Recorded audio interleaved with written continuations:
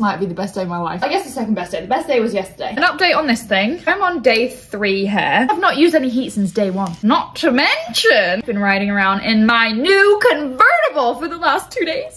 It is my dream Malibu Barbie car. I'm a convert. So I'll try and show you how I did that French twist the other week. Pull some of that out for volume. And you twist it like a claw clip. Can you see what I did? Spread out this part. And you just Barbie pin it in place. And then it looks like that. Easy, that took me like 2 minutes. I'm gonna try on the painting again. I'm gonna try and be even lighter. Then Miss Haley mixed her foundation with moisturizer to thin it out. And then she used this bronzer brush, the big side, to apply it. I've already run out. Okay, that looks pretty.